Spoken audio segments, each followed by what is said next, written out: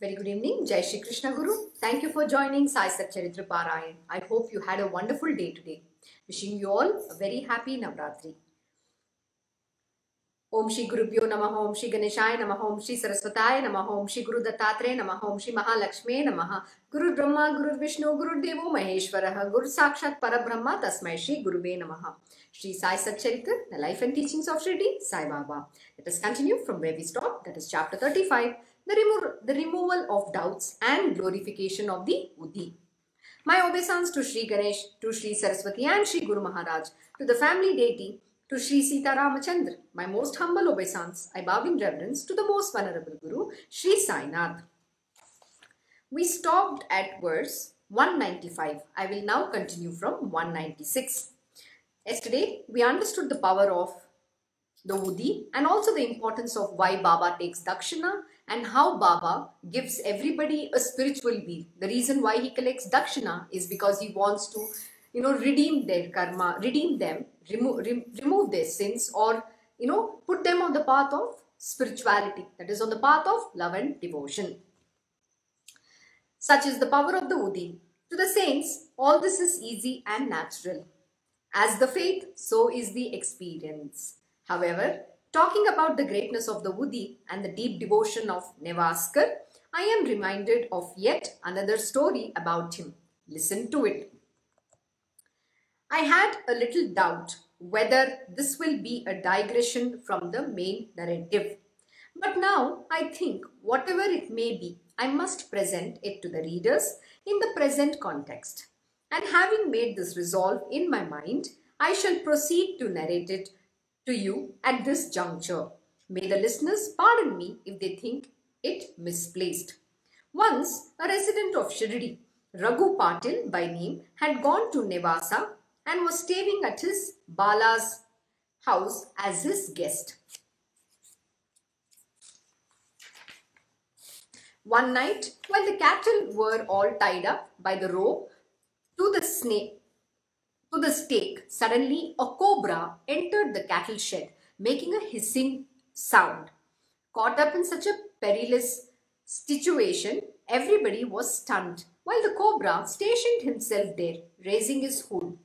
The cattle moved restlessly, struggling to free themselves. But Nevaskar was convinced that it was Sai himself who had appeared. There was no other way but to let loose the cattle, lest someone stepped unwittingly on the cobra and brought on a disaster. Nevaskar was overjoyed as he saw the cobra from some distance. His hair stood on end all over his body with deep emotion. At once, he prostrated before him in obeisance. "It is Sai's great favor," he said, "that he has come to meet us in the form of this cobra."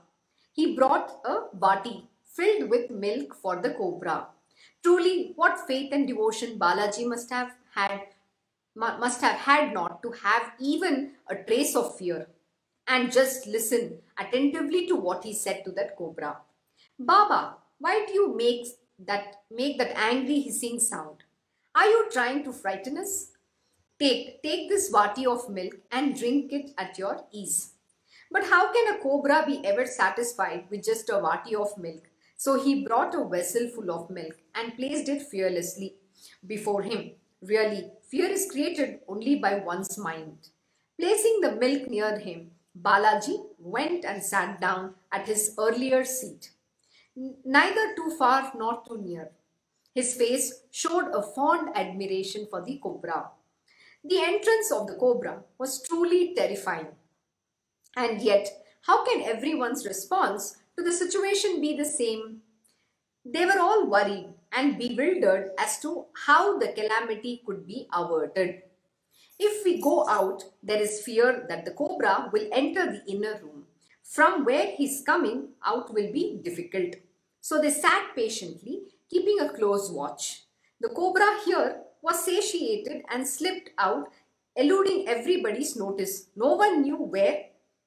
All were quite astonished. Then they searched the entire cattle shed, but could not find any trace of him. Most of them were quite relieved. Only Nevaskar had regrets in his heart. The regret was that he did not see him departing as he had seen him entering the cattle shed earlier. Bala had 2 wives and his children were still very young. Sometimes they all came from Nevasa to Shirdi for Baba's darshan. For both his wives, Baba used to buy saris along with blouse pieces and used to bless them. Such was the great devotee Balaji. Such was that great devotee Balaji. The path of this Satcharita is simple and straightforward. Whatever it is being read, there is Dwarkamai there too. Wherever it is being read, there is Dwarkamai there too.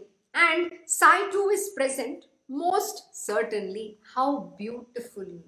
See, where you're reading the Leelas of Baba and any Guru for that matter, there exists that Dwarkamai, there exists the Golok Vrindavan, and there exists every other universe, heaven, on earth. The divine, it's a dwelling place of the Lord Almighty themselves, the dwelling place of the great Gurus. With this, I would like to narrate in this context a very beautiful experience which I recently had with my Krishna Guruji. Not recent, a year back. Last year, we were traveling in Jaipur. During our pilgrimage, we went to the temple, a very famous temple called Govindji Mandir in Jaipur. It is a temple where Mirabai had worshipped Lord Shri Krishna. My Guruji and me went there, and it was told that they open the temple every half an hour or every 1 hour. The puja is being performed, and after that they shut down and they reopen. So we arrived there at a particular hour and we were waiting for the timing of the temple to be open, and we entered that place. Yes, that place was filled with people. My Guruji will always stand behind, and both of us were waiting for the aarti to be completed and to take darshan of Lord Shri Krishna. It was very beautiful experience standing beside my Guruji, who is an essence of the Lord Almighty himself. And I was speechless and I can't describe what I felt. And in North India, the way the puja is being performed is completely different than what I have experienced in South Indian temples. So we stood there when the aarti was waved, everything was finished. Then my Guruji said, there was too many people were there. So he said to me, now you go ahead. I went, amongst the crowd. My Guruji was still standing behind, and went there and saw him. Even today I can remember the beautiful divine face of that idol, the Lord Shri Krishna. So it's just the bhakti that, oh my God, the saint worshipped here. You are very much here, that faith. Oh my. And I looked back looking at my Guruji. Krishna is looking at Lord Shri Krishna. How sweet. I don't know, it's a strange experience. I saw the face of Lord Shri Krishna and I turned back to look where my Guruji is. So he was right there behind, he was seeing. And I observed how the temple was and how they have decorated Lord Shri Krishna. Then, seeing all of that, I was quite happy. It was a feeling of extreme joy. Then I came back. Then I said, my Guruji, come, let's go now. The crowd, all of them went away, and then we went ahead. So we once again took the darshan, and then we came out. So we were buying prasad, from the stall there. And I just turned like that, and I opened a packet, one laddu in my hand. I just opened a piece of laddu, and I was going to eat. You know what? From nowhere, one huge dog, literally, he's going to jump. I am a very fearful person. Dogs, I will run miles away, I'm extremely scared. And this dog literally just came ahead like that, and I was having laddu in my hand. For the first time, I was not afraid of the dog. I knew, I looked into its eyes. There was the Lord. It is Lord Shri Krishna in him. He's telling me, I want prasad. And it's a very happy moment. So that's exactly what happens. When you understand that is the divine, there is no fear there. On the contrary, you get attracted because I know that is Lord Shri Krishna. Could see that love in his eyes, but in that dog form, he's really quite tall, the dog was. And he kept coming towards my Guruji and myself, especially towards me. Then my Guruji said, give him that laddu. And then I was eating half the laddu, then I gave him. And after eating, then he went away. So cute, I was literally in tears. I said, I saw him. This is called that experience, but they're just there for that moment, it's that few seconds, that few minutes, that is all you can experience. That's a grace. And that is how you experience the divinity. My Guruji will always say, it is just that moment in time.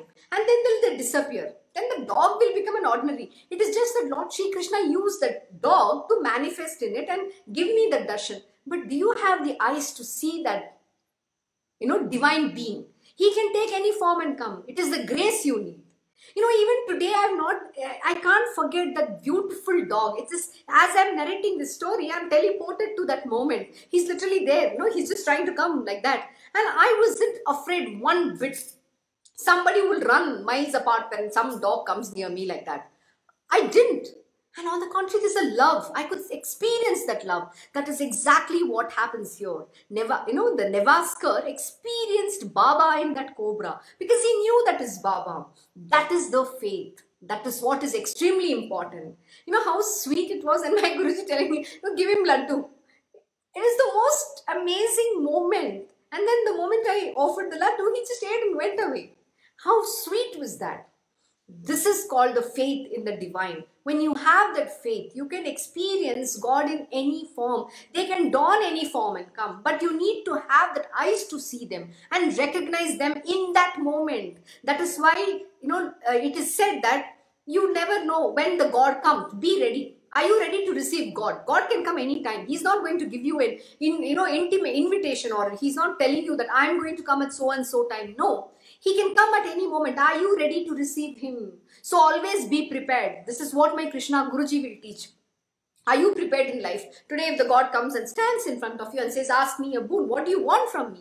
Do you know what do you want? What are you going to ask him? Are you going to say, I want $1 million? But are you prepared how you want to ask him $1 million?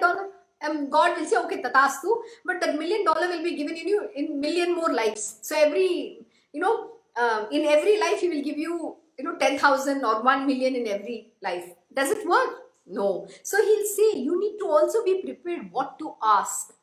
It's not about asking petty things, material worldly things. No. You always have to seek that grace. And you don't need to ask anything. That's the most beautiful thing. But you need to be there to understand. You need to also, be prepared to receive the grace, to receive that divine knowledge also, and, be there, be able to understand when these divine beings manifest and recognize them and seek that grace. Always pray, worship God. Give me the grace to recognize you. That is the most important thing. That was such a beautiful experience. These things are not expected.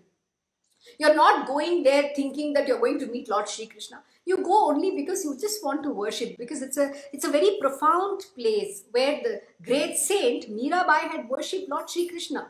And even today, the Lord Shri Krishna exists. It's the faith that you have. From other people, he might be the Govindji just might be a idol. But for me, it's my Lord Shri Krishna. He is very much there. That is the faith. And when my Guruji is, entering the temple, he's definitely establishing the divinity over there even more stronger, even more powerfully. That is the beauty. Because why? It is about devotion. And it is very beautiful. And this bhajans going on, how divine it is. You get teleported into a different world. Then, this material world seems such a futile place where your hankering after material worldly things has no value. But you know what? You should be extremely grateful for this human body. Why? Because only through this human body can you experience that love for the divine. Can you experience devotion? Can you understand this truth? Such is the greatness and importance of this human body too. So do not discount this human birth. Make use of it.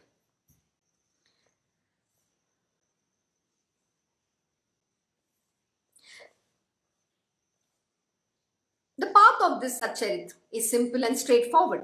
Wherever it is being read, there is Dwarka Mai there too. And Sai too is present most certainly. And so are there the banks of Godavari, and there nearby is the holy Shirdi. There at that very place is Sai with his Dhuni to ward off calamities at the mere remembrance of his name.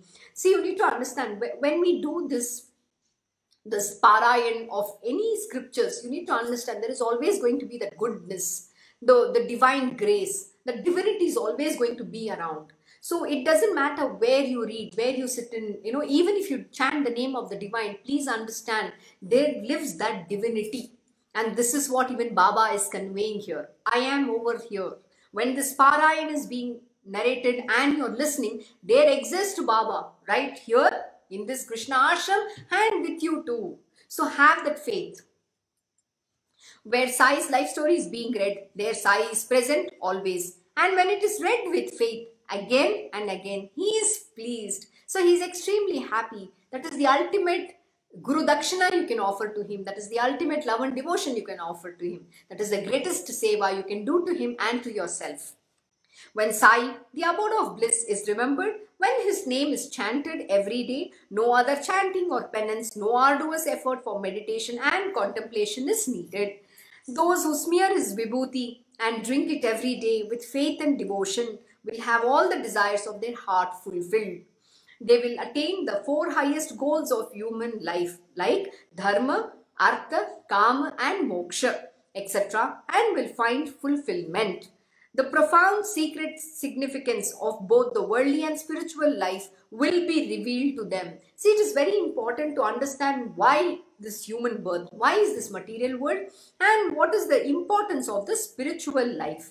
That is what will be revealed. And when you understand the truth, you will use this, living on this planet Earth, serving your purpose. You will focus on attaining your spiritual will.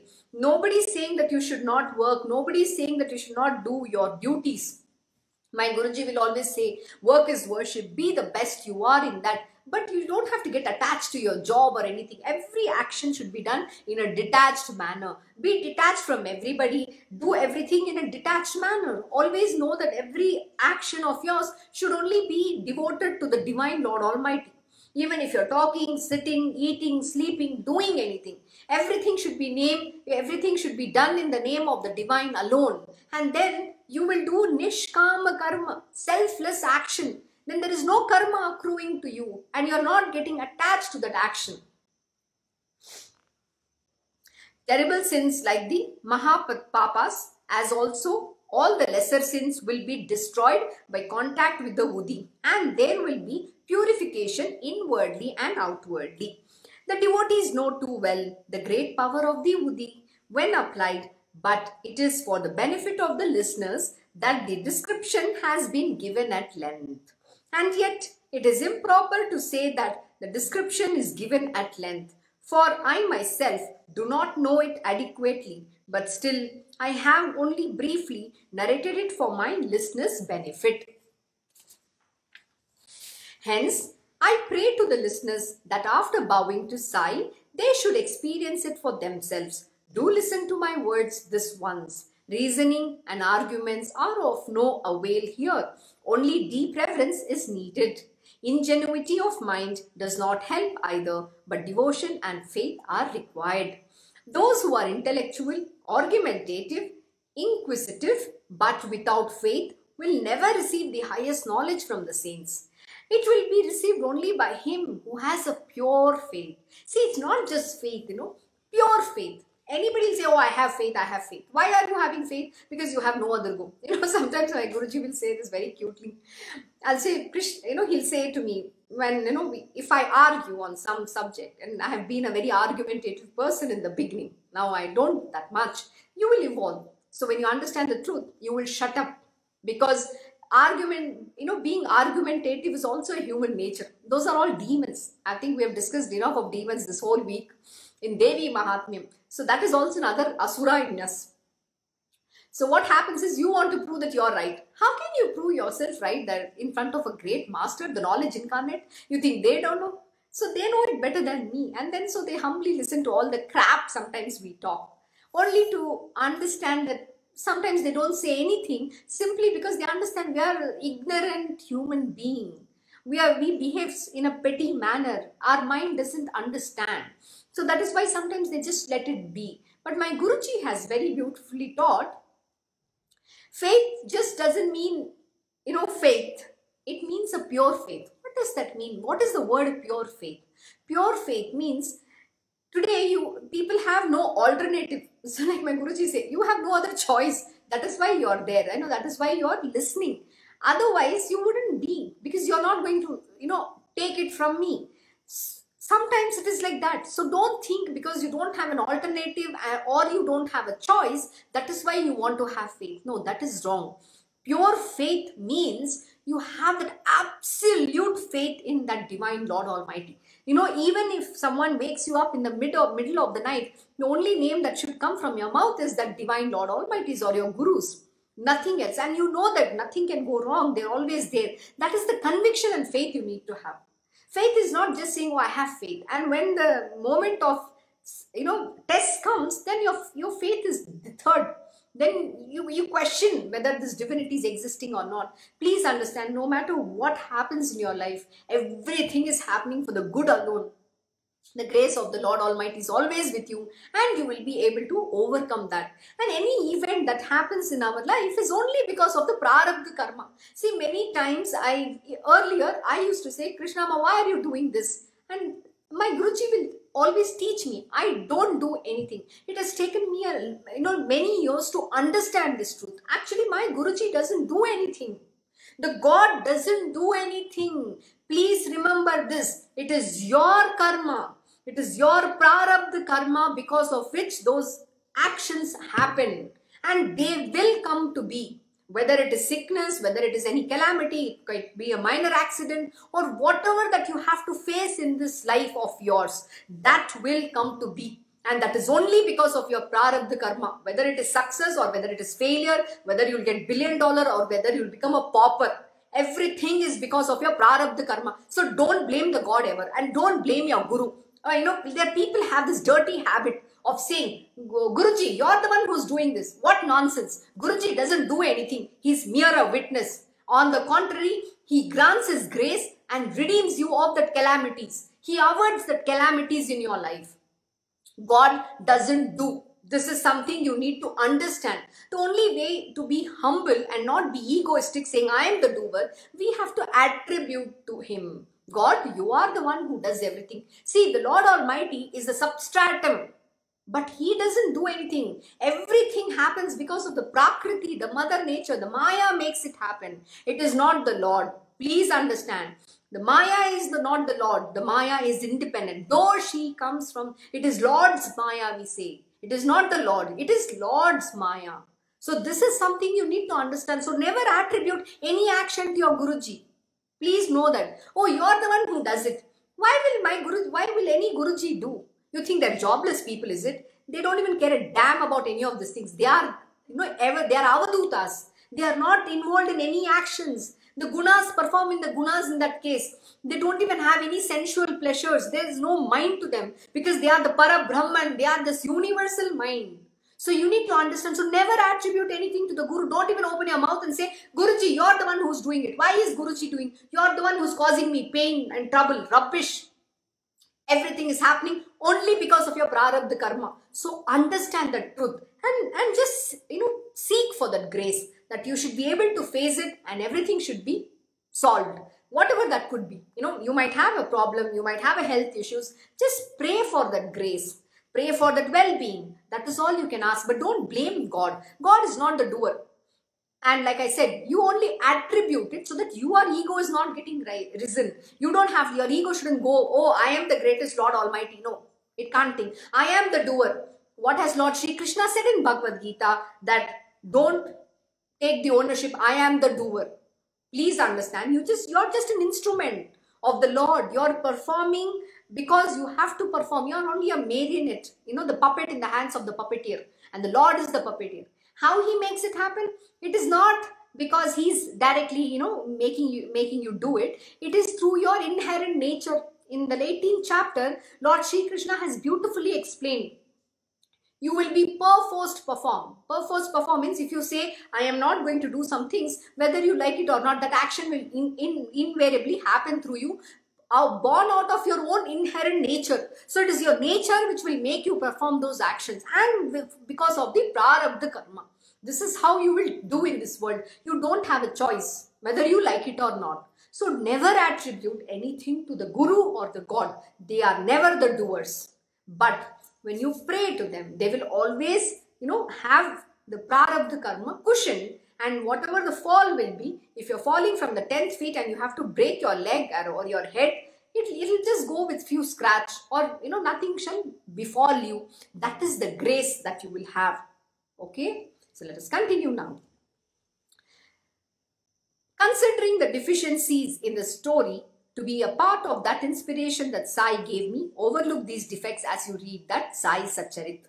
May this establish Sai's loving, ever compassionate image in the hearts of the appreciative readers as a constant reminder of him to them, where Gomantak, that is Goa, and where Shirdi, the fascinating, delightful story of theft there, which Sai narrated quite openly and in detail, will be narrated in the next chapter. Hence, Hemad bows his head at Sai's feet wholeheartedly and very humbly entreats the listeners to listen to it with respectfully.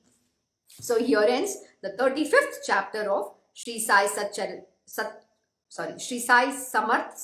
called The Removal of Doubts and Glorification of the Udi, as inspired by the saints and the virtuous, and composed by his devotee Hemad Pant. With that, we will now begin chapter 36, which is Sai's all-pervasiveness and the fulfillment of his blessings. To pick up the threads from the previous chapter, a narration of the fascinating tale of a theft will now follow, which I had promised. Listen to it attentively. This is not just a story, but the water of self-joy, which, on drinking, will only increase your thirst for more, to quench which another story will then be related. So absorbing is this story that the listeners will be delighted. Listening to it, it will remove the exhaustion and the sorrows of worldly life and will bring a state of happiness and peace. The fortunate man who really wishes to attain his own good should always listen respectfully to the narration of Sai stories. So boundless is the power of saints that no one can truly describe it. What then of my meager capacity? And of this I am fully aware. But even that little ego of the narrator is enough for Sai, who in his ingenuity uses anyone to describe his excellent qualities for the benefit of his devotees. He is indeed that swan swimming in the lake that is God, who is not merely absorbed in the state of Soham, but is eager to feed on the pearls that is Brahma and is very daring. Who, though without a name or place, enjoys unlimited glory, and with the power of his one glance can transform a pauper into a wealthy man. He is that Brahmanyana incarnate, who himself, having experienced it, brings people a perception of God in a vision, and brings about various incidents, himself remaining completely out of everything. I hope you understand. He is not in anything. He doesn't get involved. He is mere a witness. He is the self. He is ever lost in his self, but appears to be performing action, appears to be doing everything. But please know that he is the highest detached that you can ever, see someone or understand. When you meet the great masters, please know that they are the highest detached beings that you can ever meet, in real time. They are the Avaduta.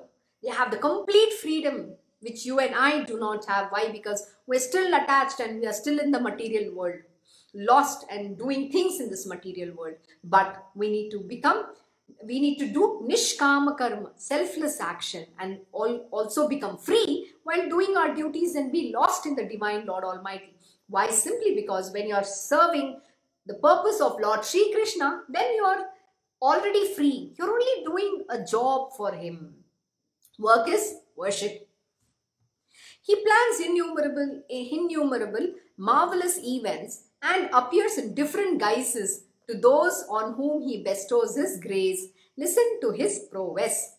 Those who try to comprehend him by meditating upon him or sing his praises are looked after by him completely, all their wants thus removed. See, all their wants thus removed. You should never have hankering after things. I want this, I want that, give me this, give me that. I'll tell you a very interesting experience of my own self. In just this 1 month old, I was when I met my Guruji, rather he found me, and when I met him and I was walking on the path, that 1 month, he just told me, we had gone to Kolkata, and that time he said, what do you want? Give me your list. What exactly do you want in life? I rattled off for 20 minutes. I want this, I want that, I want this, I want that. He says, you have too big a list, Your wants are not ending at all. It's a never ending list. It's like a bottomless pit, he said. I didn't understand at that moment in time. But of course, I was too ignorant being. I didn't know anything. But I just rattled off innocently to him everything that I want. And he said, can you stop? Is there a stop button? It is so funny how my Guruji said, I just can, relate to that event now, and I feel so stupid. I didn't know anything, but he was so gracious. And I must say this, when with my Guruji, I have narrated this story, but I'm just going to give a context why I'm saying this.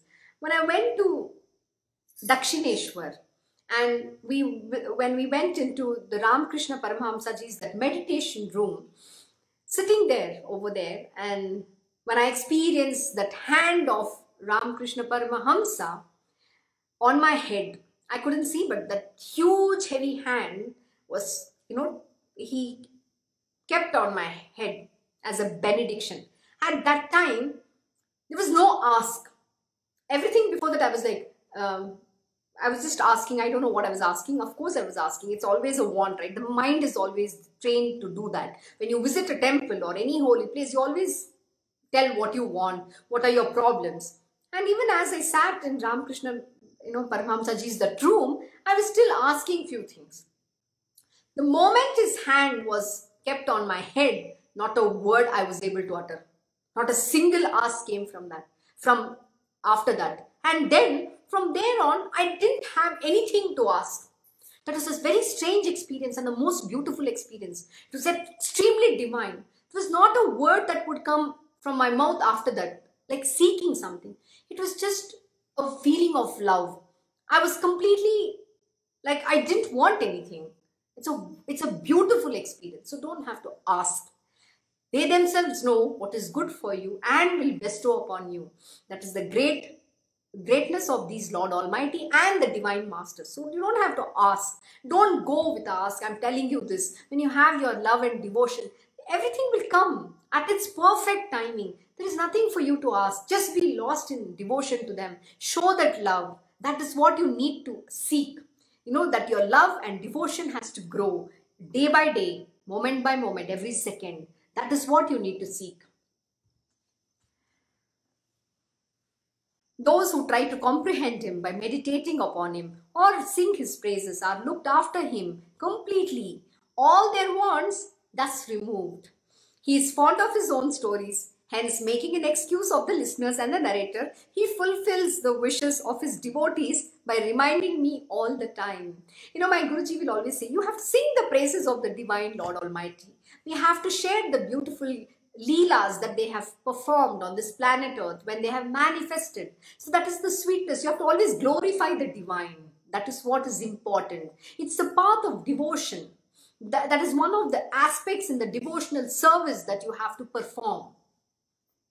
He who has renounced the worldly life is constantly and with all his mind and heart engaged in the highest end of man, with enjoyment of the divine nature, and has won over him who holds the disc in his hand, that is Lord Shri Vishnu. He has uplifted innumerable creatures.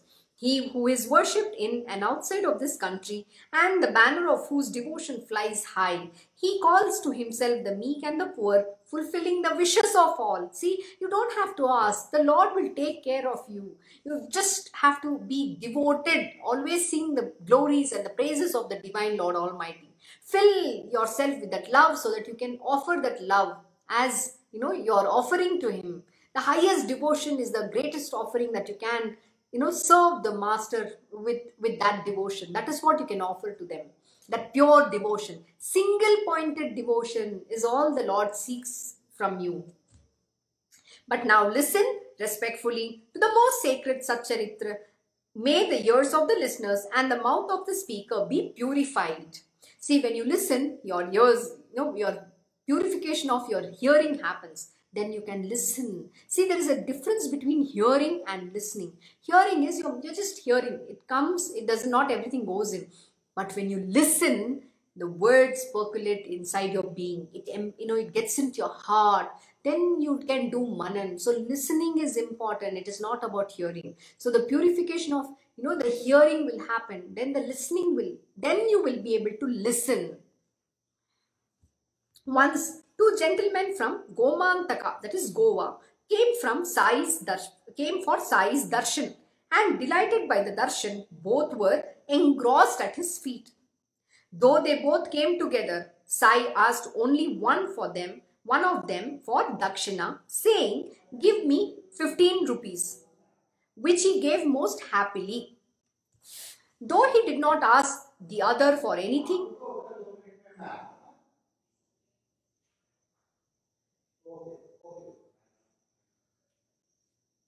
he on his own offered rupees 35, which Sai promptly refused, to his great astonishment. On that occasion, Madhavrao was present too.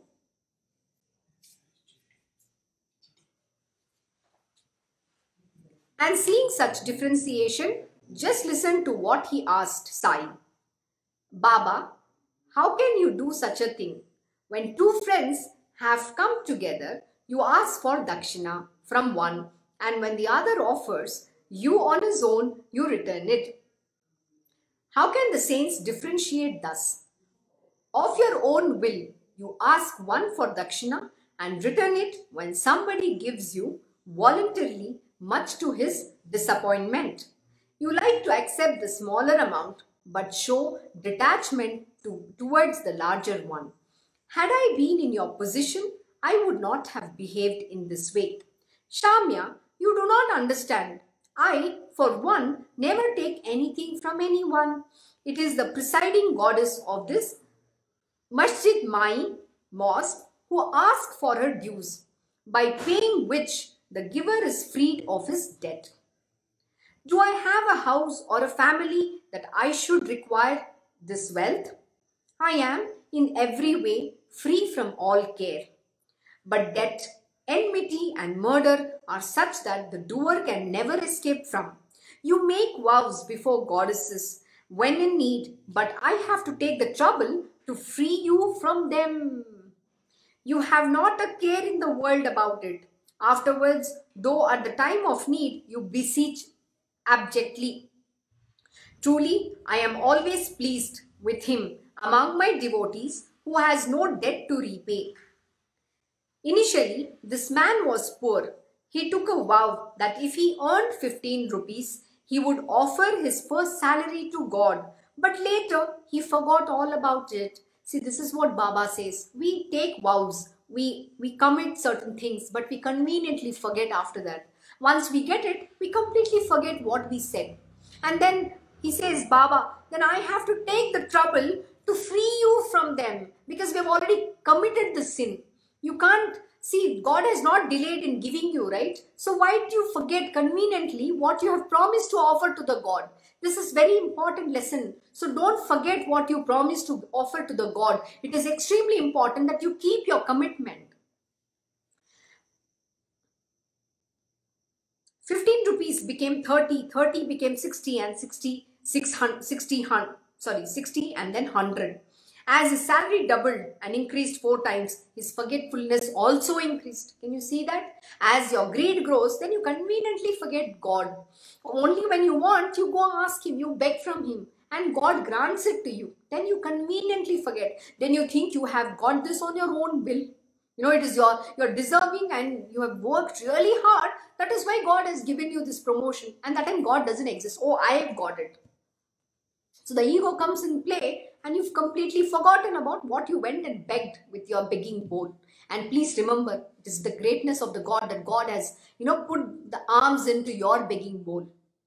In the course of time, he began earning rupees 700 when by a wonderful concurrence, the union of destiny and one's good work, he has come here today. And so I asked from him my 15 rupees under the pretext of dakshina.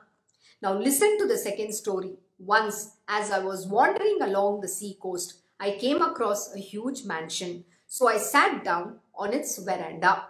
The master of that mansion was a wealthy Brahmin of eminent descent. He welcomed me cordially. offering me food and drink in plenty. Thereafter, in that same place, near an inbuilt cupboard in the wall, he gave me a clean, comfortable place to sleep, and I fell asleep. Seeing that I was fast asleep, he broke open the wall by sliding a stone slab, and without my knowledge, he cut my pocket, depriving me totally of everything. On waking up, when I realized this, I suddenly burst into tears. For I had lost 30,000 rupees. My mind was extremely agitated and filled with regrets. The money was all in bank notes. At the shock of this sudden loss, my heart received a jolt. The Brahmin, on the other hand, began to console me. I could not relish food or water. For 15 days, I sat dazed on the veranda in that same place, in the most pitiable condition. At the close of the 15th day, a fakir wandering on the road, pronouncing spiritual conundrums aloud, suddenly came there and saw me weeping. He asked me the reason for my sorrows. I told him everything in detail. He said, "If you will do as I tell you, all your troubles will end. I will tell you about a fakir, his place of habitation, etc. You surrender to him wholeheartedly, and he will give you back your wealth. But until you get what you want, you must follow one discipline that I prescribe. Give up an item of food that you are very fond of. By doing so, you will accomplish your objective."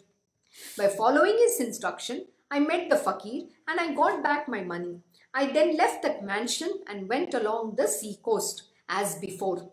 Walking along in this manner, eventually I found a boat, but I could not gain entry on it. Suddenly, a good nurtured sepoy found me a place on the boat. The wind being favorable, the boat reached the other shore in time.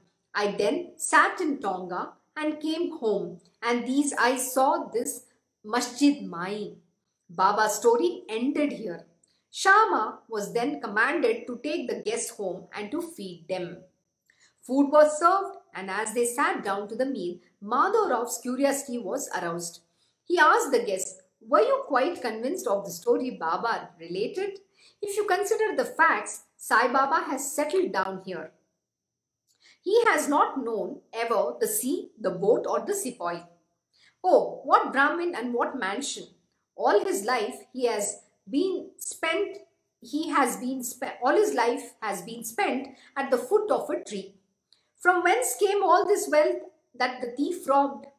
Therefore, this must have been an incident related to you that took place in the past, which he narrated, and he began it as soon as you came, so that you may recognize it." Choked with emotion, the guest said, "Sai is all-knowing God, incarnate, who is free from the pairs of duality, is one with God, indivisible and all-pervasive." The story he narrated just now is our very own story, letter for letter. Come, as soon as this feast is over, we shall tell you everything in detail. So this signifies that Sai is all-knowing, his all-pervasiveness. This is what it means. So let us understand what has happened now. Whatever Baba said had all taken place, but how did he know all this when he does not even know us? Hence, all this was very strange, very, very strange. The meal over, while chewing pan with Madhavrao, the narration began. One of them said, "My original place is the Ghats, that is the mountainous region of the Shayadris.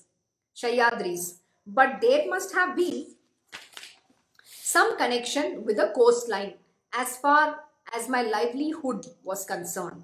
And for this reason, I went all the way to Gomantak in search of a job. Very respectfully, I had prayed and vowed to Lord Dattatreya for my purpose. I had bowed at his feet and prayed, 'O God, a job is a necessity for me to support my family. Please be gracious and give me one. If you will keep your promise, within a short while from today, I shall offer to you all that I earn in the first month.'" Can you believe this is the commitment you're giving the Lord? And how can you then, completely forget about that commitment just because the job you got and the first salary? Can't you remember that this job is the grace of the Lord Almighty? Lord Dattatreya has bestowed me. Shouldn't I then go offer what I have committed? Imagine how much of sins you accrue. See, when you do not commit at that moment in time, please know that for that many years, it's also the interest that gets accrued. It is not just that amount. So some calamity will befall you. This is what you need to know. When you do not keep what you promise to offer to anyone for that matter.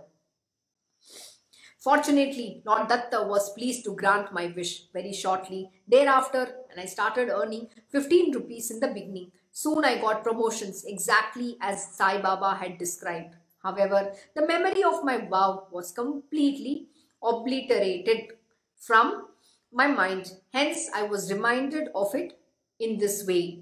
Someone may think that he had taken dakshina from me. It was not dakshina, but only a payment of my debt. And under that pretext, I was reminded of my very old vow. In short, Sai does not expect money, nor does he allow his devotees to beg for it. For he always looked upon money as a calamity and saved his devotees from its temptation. A devotee like Malsapati, who was forever absorbed at his feet, eked out a livelihood with greatest difficulty. But Sai never permitted him to collect wealth, even in the slightest measure. Often, Sai himself distributed to the people the money that came to him as dakshina. Absolutely. The gurus don't touch the offering. I have to tell you, in Krishna ashram, anybody who offers to my Guruji, he doesn't even touch that offering. Sometimes he will take it and give it away to whoever is visiting. To the right, I don't know how he does it, but to some he'll give it. Sometimes he will just say, keep it aside. Sometimes he will spend it in something for running of the ashram or whatever that purpose is. But he will never use anything for himself. Not a penny will he take it for himself. That is the greatness of the Guru. People need to understand. He doesn't touch whatever is offered to him, but he gives it away to people. Often, Sai himself distributed to the people the money that came to him as dakshina, but never once did he even a pice to Malsapati, who was financially in distress. And Malsapati too was so self-respecting that in spite of Sai's great generosity, he never spread his palm before Sai. In entreaty, his financial condition was so low but his renunciation was of the highest order. See, sometimes deliberately the great masters don't give, but you don't know why that is. It is meant to be. So you need to understand this truth. Always satisfied with the little that he had, he bore the tribulations of poverty most valiantly. Once a kind-hearted merchant, Hansraj by name, felt like giving something to Malsapati. On seeing his abject poverty, a kind thought naturally rose in his mind to offer him any help that he could. But though such was his condition, Sainath did not approve of anyone else offering him help either. He only encouraged in his devotee a disinterest in wealth. So what that merchant did was, in the presence of both Baba and Malsapati, he put some money in Malsapati's hand out of compassion. When they were in Baba's darbar, with great humility, Malsapati gave the money back, saying, "Without Sai's permission, I cannot accept it." How great is this devotion? Anything that you accept or somebody gives you, you always accept only with the consent of the great masters. You just don't accept anything. We at Krishna Ashram, sometimes people give us different things, but we don't accept everything. It's only with the permission of my Guru will we say, okay, yes, you can offer it. Or when my Guruji says, no, we don't accept these things. But sometimes people will force upon us and give it. At that time, my Guruji will just let it be. And he will do the needful. But many a time, we will always ask the permission from my Guruji and then accept the offering. That is how it is. We just don't take anything just because people want to offer it or give it to whatever that they feel like. And many a time, my Guruji will say, okay, it is their love that they want to, they insist. There are a lot of devotees or disciples who will insist. At that time, my Guruji will graciously say, okay. But many a time, he'll genuinely not want such things. That is how the great masters work. So, with great humility, Malsapati gave the money back, saying, without Sai's permission, I cannot accept it.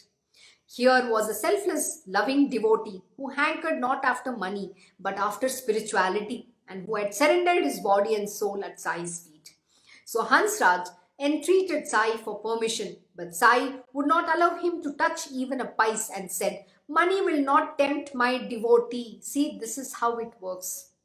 He will never get caught in the splendor of wealth. Now that second guess began, even I have recognized my mark. Listen, and I shall tell you everything. Listening to it, you will derive much pleasure. A Brahmin had been in my service for 35 years. He was diligent and completely trustworthy. Unfortunately, his good sense betrayed him and he took away my money. In the wall of my house, there was an inbuilt cupboard. He lightly slid the stones and made a hole without anyone knowing it. He made a hole in that same cupboard that Baba mentioned. For that purpose, he removed the stones of the wall when everybody was sleeping. Then again, Baba mentioned my money was stolen, which is also absolutely true. A bundle of notes was robbed and its value was exactly 30,000. I do not know how Baba knew all this, but when my hard-earned money was thus gone, I sat weeping day and night. Searching for it, my mind was totally exhausted. I just did not know what to do. For 15 days, I sat caught up in the whirlpool of worry and anxiety from which I could not extricate myself. See, again, this is what happens when you have the wealth. You get lost. If, you have to always safeguard your wealth. You have to protect it. You lose sleep over your wealth. This is what my Guruji also teaches. You have to worry about how to keep your wealth safely. If someone robs, what happens? Can you see the disaster? When somebody took away that hard-earned money, he lost his sleep, his mind was completely exhausted searching for it, and he didn't have peace at all. So his mind was dwelling in that wealth. And then you just destroy your life completely being lost in that. And then where is your spiritual being? You're completely gone into that one thing only. Constantly your mind is dwelling in that. Oh, my money is gone, my hard-earned money is gone, my hard-earned money is gone. You will not even be able to eat. This is what it means. But to be free, you don't have anything in your name. No money, nothing, nothing, nothing. My Guruji says, I have no bank account, I have no money, nothing in my name. I am so free. He's ever free. He'll always call himself, I'm living at, handouts by people, by the devotees. That's his greatness. No, he's not living on any handouts. On the contrary, he's the one who's handing us out. It is because of his grace that we have everything. He's the one who's the master of everything. He owns this entire universe. And from that, he put alms in our begging bowl. That is the greatness of my Krishna Guruji. And yet, he shows how humble he is. Humility is his, he's a personification of humility. He's a personification of being humble. That is the greatness of him. The Avaduta doesn't covet anything, has nothing. He has the heart to give away the entire wealth that he had, his entire family property. He was the sole, he was the heir to that soul. He was the sole heir to the entire wealth, but he just gave away. He didn't claim even one bit. That is his greatness. One day, while I sat in the veranda, saddened at heart, a fakir came walking on the road, putting questions aloud. I will definitely narrate that story with the permission of my Guruji about how he gave away the entire wealth. He didn't claim even one bit. Seeing my sad face, he asked me the reason for my sadness. When I told him everything, he suggested a remedy for removing it. In the Kopergaon Taluka, at a village called Shirdi, lives Sai Aulia. To him you pray and make a vow.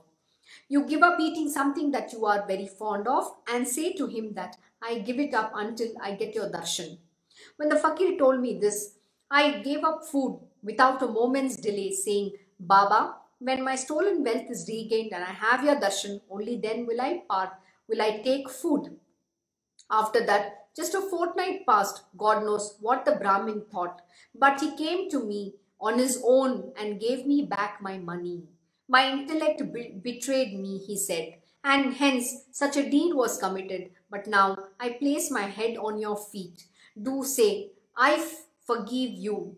All went well thereafter. I felt a fond desire for Sai Darshan, and that wish too has been fulfilled today. Blessed is my good fortune.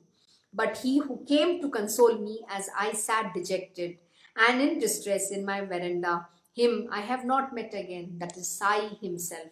Can you believe what is the kind of a greatness these great masters are? All pervasiveness, and they manifest in wherever you are to remove your distress, to avert the calamities, to solve your problems. That is the greatness of these divine beings. They are there, ever ready to take care of your well-being and make sure that nobody incurs sins, nobody accrues karma. That is the greatness of these divine masters. He who had such a sincere, heartfelt concern for me and told me about Sai, pointing his finger towards Shirdi, him I have not set eyes on again. He whom I met so unexpectedly as he came pronouncing questions aloud, and who ultimately made me take a vow, him I have not seen again. Truly, Sai, this Auliya of yours seems to be the same fakir. He was himself eager to give us darshan. For the fulfillment of their wishes, people wish for a saint's darshan, but I did not even wish for it. However, this fakir himself encouraged me at the outset to have it so that I may get back my money. And it is just not possible that he, by vowing to whom I regained my wealth so effortlessly, is going to be tempted by my dakshina of 35 rupees? Of course not. On the contrary, to make us the ignorant men eager for spirituality in our own interest, he strives all the time to bring us to the right path under such a pretext. Only for this purpose is this avatar, absolutely. The manifestation is only for everyone's spiritual upliftment and to bring dharma back on its path, to establish righteousness, to establish dharma, and put everyone, those who have strayed that path and gone off on the unrighteousness. So that is exactly why these divine beings manifest. And not just that, right? There might be a lot of unrighteous people, but they give them an opportunity to uplift themselves too. So they only care about everyone's well-being. Or else, how would we, the lowly creatures, without any devotion, be able to get across the ocean of worldly life safely? Just think of this calmly. And so, after regaining the stolen wealth, I was overjoyed that I consequently forgot all about my vow. Hard is the temptation of wealth to resist, absolutely. Its lust and greed are enemies of the one who wants to evolve on the path of spirituality. So never get carried by lust or greed. Greed and lust both will only bring you downward spiral. You cannot evolve above. You can't evolve on the path of spirituality. Later on, once while I was at the Kolaba side, present Raigad district of Maharashtra, I saw Sai in a dream and I set out to go to Shirdi at once. When Samarth described as his journey, the refusal of permission to enter the boat and the averting of the difficulty by the sepoys' efforts, all that is true too. These were all my problems. When I reached the spot where the boat stood, some sepoy really pleaded for me. Only then did the officer of the boat, who had earlier turned down my request, oblige me by giving me a place. That sepoy too was a total stranger. Yet he said that he knew me. Therefore, no one stopped us and we sat in the boat quite happily. Such is the story of the boat and of the sepoy, which, though it had all happened to me, the Sai took it upon himself. Thinking of his marvel, my mind is simply not plussed, and I realize that Sai fills this entire universe. Not even a tiny atom of space on this earth is without him. As he gave us the experience, so will he give others too. Who are we, and from where have me come? Where have me come? But how great is our good fortune that he has instantly pulled us to himself and brought us to the right path thereby. Oh, that we should have taken a vow that our wealth should have been stolen, and what a marvel of the manner of fulfillment of our vow too. How effortlessly the wealth was regained. With this, This is ends of this story, and since we are at the end of the hour, I shall stop here. But on Monday, I will narrate a very beautiful experience in the similar capacity which happened with one of my Guruji's disciple. So thank you for joining Sai Satcharita Parayan. I will see you all tomorrow in the morning from 8:30 to 9:30 for Devi Mahatmyam Parayan. Om Shri Gणपते नमः. Om Shri Gurudev Datta. Om Shri Sachidananda Sadguru Sainath Maharaj Ki Jai. Om Namo Bhagavate Vasudevaya. Digambara Digambara Shripad Vallabha Digambara. Om Shri Krishna Gurunath Natha Shri Guruve Namaha. Om Devi Durgaya Namaha. Om Shri Krishna Arpanam Namastu. Krishnam Vande Jagat Gurum.